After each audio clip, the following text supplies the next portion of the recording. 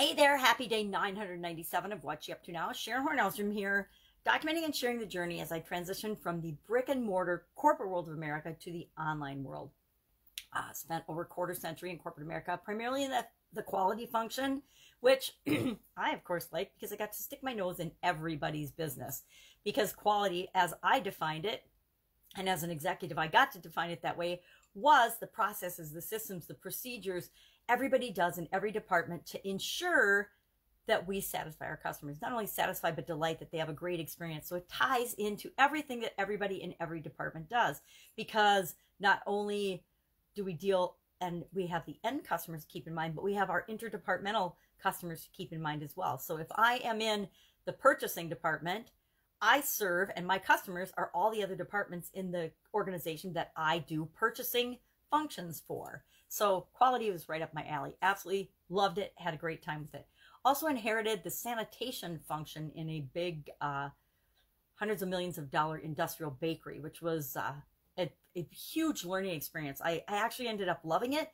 Was not thrilled, not gonna lie, was not thrilled when I inherited that function in that department, but it got me the opportunity to play with and apply the quality principles that I wanted everyone else in the organization to be applying in their department in a specific function and area in a department. So it was a great learning experience for me as well. Even though the smell of fruit fly maggots will absolutely positively make me hurl. It's the only time I had to run to the bathroom at that job and actually got sick was from that smell, and that smell still stays with me. Cannot tolerate it. I can sense it like a mile away, and I just head the other direction. So corporate America, primarily quality, manufacturing and quality. I work for manufacturing companies and in the quality function primarily throughout my corporate career. On the side, I've been involved in a really diverse array of businesses and industries, which has been really fun, from real estate to actually did a stint in network marketing to rodeos, entertainment, comedy, all kinds of fun things. So fireworks, retail things and retail products. So lots of, and actually games, all kinds of things. I've probably forgotten more businesses than I actually remember when I'm talking about them. But in this segment, since I've gone online, you know, a few years ago, I got divorced, and it gave me the opportunity. I was old enough to not want to go work for someone else or start a new offline business, but I'd always been curious about the online world. And I thought, well, here's my opportunity. The kids are grown. I can be curious about this. I can explore it and I can check it out. And so I thought, as long as I'm doing it, I might as well share what I'm learning and document my journey via the internet, right? So it's kind of like a running discussion about what's working, what's not, what I'm working on. And right now I'm big into challenges. I've been doing challenges my entire career. You know, back in the olden days, I was doing challenges before there was the internet, before there was media where we could share challenges. And then as the internet became available, I used to do them on my blog. I had a blog where I did a lot of stress challenges, because back in the day, I was running businesses, raising kids, and working in corporate America. And it was pretty stressful, not gonna lie. It was very stressful. And I think I slept an average of like 4 hours a night. 2 to 4 hours a night was about as much sleep as I got through you know, my late 20s, my 30s, and most of my 40s. So not exactly the model lifestyle and the model that I would tell other people to follow. Yep, we always believe, or some of us believe, we can do it all, but there's a limit for each of us and each and every one of us. And it's more of a setting priorities limit and setting priorities than it is about trying to do it all and have it all. But I didn't know that at the time. So today, Get Up and Go Challenge, day 21 of our 30+ day challenge. Like I said, I'm into challenges, and I've done, during COVID, I especially thought it was important to share information and do what I could do to help people. And so I've been doing a Get Up and Go challenge. I think I did it once as like a 10-day, and I thought, that's not enough. Let's do 30 days. And as the pandemic stretched out and people's lives have been hugely impacted, 30 days didn't feel overwhelming. And so this is actually the 21st day of the fourth 30+ day challenge that we've done, called Get Up and Go Challenge. And we talk about the 7 key areas of our life, and we go into what is a framework that you can use to guarantee that you're always improving in each of these different areas of our life. And we talk about that in the challenge so that you can guarantee you're going to get better results after any change or challenge than before you went into it. You personally will. It doesn't mean everybody in the planet will be better off, but you are concerned about making sure that you're better off and that the people you love and care about are better off. And better off is, of course, subjective and defined by you. So today was about, we're in between. I teach something called a SOAP framework. The SOAP framework, which seemed very fitting during COVID. So that's why I call it the SOAP. I've been using the same process, the same framework on myself for decades, but I never really named it before. I just did it, and I installed the process in my subconscious. So I don't really even have to think about it consciously anymore. I had to actually think about the process. What do I do? Step 1, step 2, step 3, step 4. When I'm faced with a change, when I'm faced with a challenge, when I'm faced with an obstacle, when I'm faced with a roadblock, when somebody tells me I can't do something, first thing I do is I run into my SOAP framework and I roll through it. And I'm like, you just watch me, because if you tell me I can't do something, that is pretty much a guarantee that it will be done. So today we're heading into another round of the SOAP framework. I like to go through it in the challenges now. It's the 4th one, so I'm figuring out the pieces that I like and really are effective for people. And so I go through all 4 steps, 1 SOAP, 1 a day on 3 big areas of our life: financial, relationships, and physical, because those are the ones that people struggle with the most whenever there's a change or a challenge. And then I spend 1 day and I go through all of the other 4 areas of our life, just the framework quickly, and just give an example or 2 that help people understand, okay, mental, emotional, spiritual, and contribution. How could I do this same thing and apply that to those areas and aspects of my life? And how did I pick those? I call the big 3: finances, health, and relationships, because health, wealth, and relationships are the big 3 concerns of almost all human beings.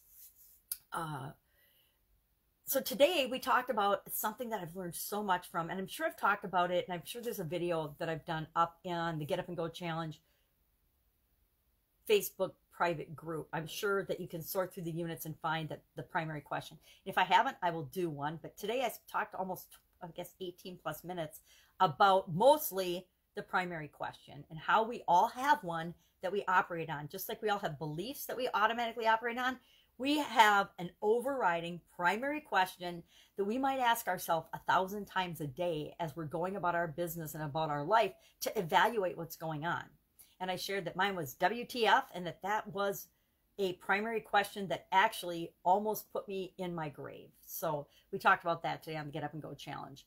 Then the fun challenge today was about, I'm having a blank. I'm having a blank about what the fun challenge was about. But today was day 287 of the Do One Fun Thing Every Day challenge.